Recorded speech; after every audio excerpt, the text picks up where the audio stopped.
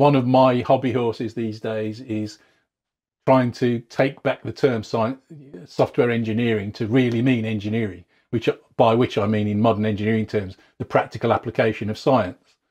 So, so I know they're not the same thing, but engineering is kind of a scientifically rational, is based on scientifically rational roots because Mhm. engineering is the stuff that works. And Yeah. sometimes I get asked, what's the difference then between craft and engineering? Because software as a craft is an appealing idea to many people. And my answer is usually measurement. And I think you've just said that. I think I take what you're saying is the same thing. And you can measure almost anything. It's just some things are harder and some things are easier, but you should still be trying. You Mhm. should And still you be can attempting to measure measure things. anything poorly and you can measure anything well. Indeed. And to measure something very well, it usually takes more effort, Yeah. at least up front E- to set it up. even the seemingly easy things to measure are incredibly difficult. I had a background in very low latency systems, and we found that we were measuring things to less than a millisecond accuracy, and that wasn't enough because the curve was the outliers were kind of just at that boundary, and so it all looked okay. But some of them were the long tail was really horrible. The average was fine within a millisecond response time, and the outliers were horrible and were not fit for purpose. So we had to get really complicated with some of the measurement for that stuff to get down to the sorts of measurement that we needed to do. So I think it's a really interesting take. Yeah. And as like a random joke aside, right? Everyone's like, oh, well, surveys are proxies. They're not real measures. Anything you get out of your system is a proxy, right? Yeah, It represents something else to someone. I did performance for a long, I was a performance engineer. Anytime you tell me response time, I immediately hear performance because that's what it represents to me. yeah, Also, anything you get out of your systems can be modified in some way, right? It could be interrupted by an electrical signal. It could be modified by even temperature sometimes. And so the things that we get out of our systems are not always as reliable as we assume. indeed. Yeah.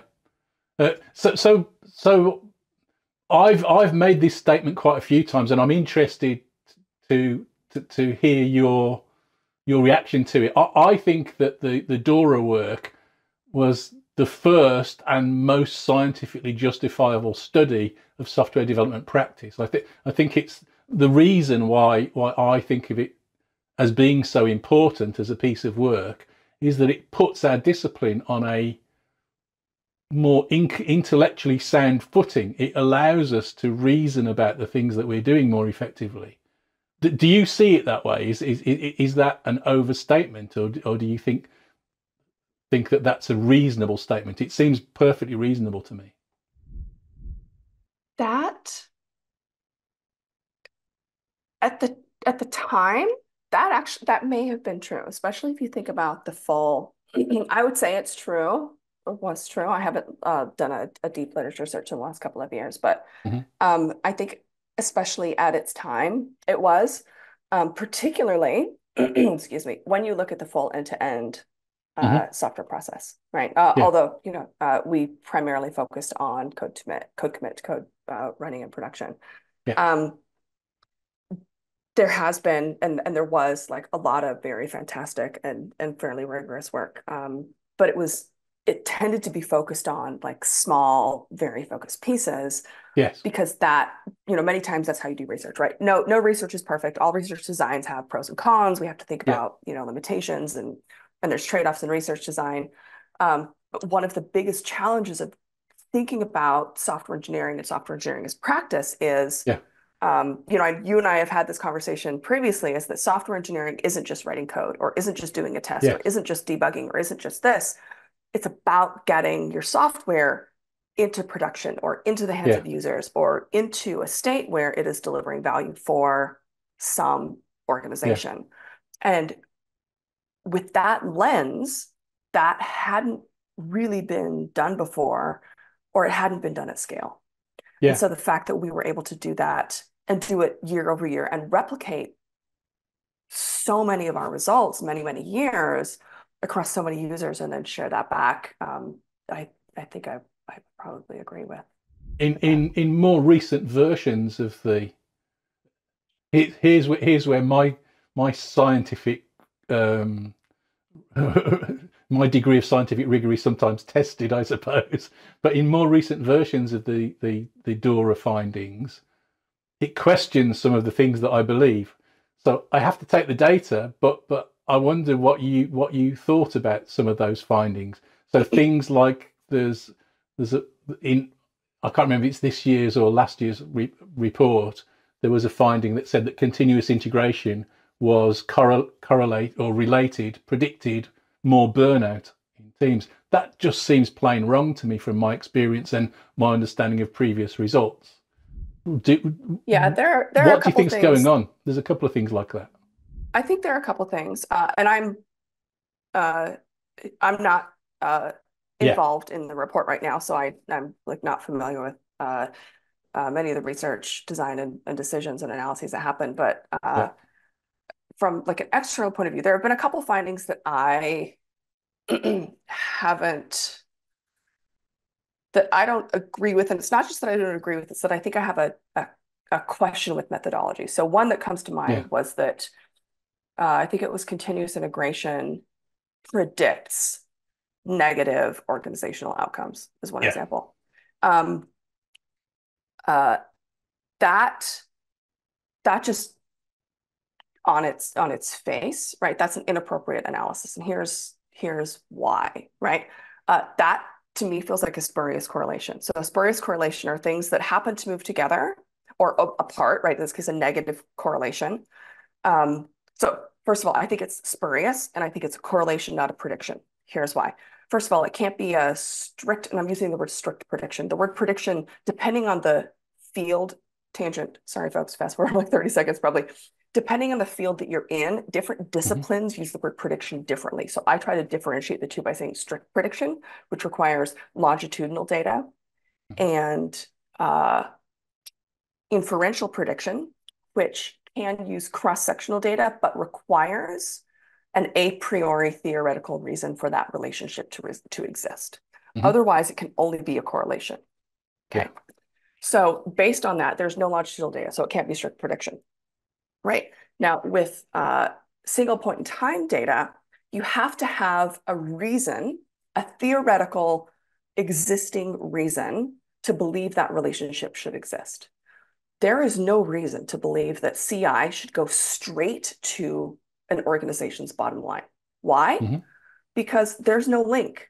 CI helps us deliver software, yeah, which can lead to organizational outcomes, yeah, right? When we think through some of like the DORA reports, the DORA pictures, right? Like I said, I love boxes and arrows, but there is nothing that goes from a CI system to a customer spending money. You have to go through the feature that you deliver or the value that you deliver. There is no way, there is no reason, there's no theory. Like as I go through many of the theories that I could think of from a theoretical standpoint, from a literature, from an organizational design or organizational theory standpoint, or a value standpoint, that would go from CI straight yeah, yeah, org to org value. And so from that standpoint, like it's basically probably a spurious correlation. There may be a reason for yeah, the correlation. In that case, it would probably be like if I were guessing, right, this would appear in the discussion section of it. It would either be excluded, right? Reviewer would probably just exclude, saying it's yeah, probably spurious. If it would appear, in a discussion section saying it may reflect the complexity of the software or yeah, coordination costs on the team or something else. But yeah, yeah. And like, I like that answer. That makes an awful lot of sense to me because um, that plays to one of the other things that I think is a common problem. I mean, we were talking a little bit about this before we started recording, but it's the way that you pick your metrics. I mean, one of the this is a this is an overused word, but I think that one of the pieces of genius in the State of DevOps report and the DORA metrics was that the metrics that you chose are important, abstract enough to be entirely generic, but really matter to everybody that builds software, whatever the nature. And and they're so fairly actionable.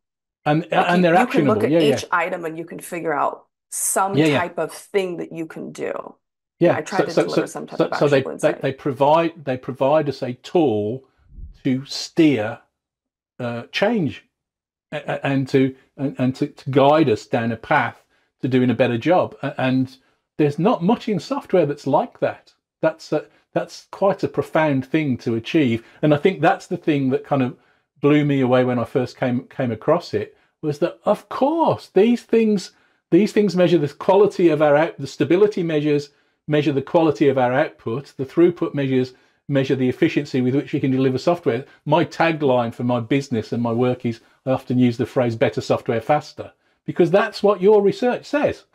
It says if you do these things, you build better software faster. This clip was taken from my podcast, The Engineering Room with Dave Farley, a monthly podcast with some of the brightest minds in software engineering. You can find full episodes on all your favourite podcast platforms, including Spotify, Apple Podcasts and Amazon Music. Your support helps us to bring you these regular episodes, so please leave your positive review on your preferred podcast platform to help us to continue to grow and bring you great guests and their insights. Thank you very much for listening.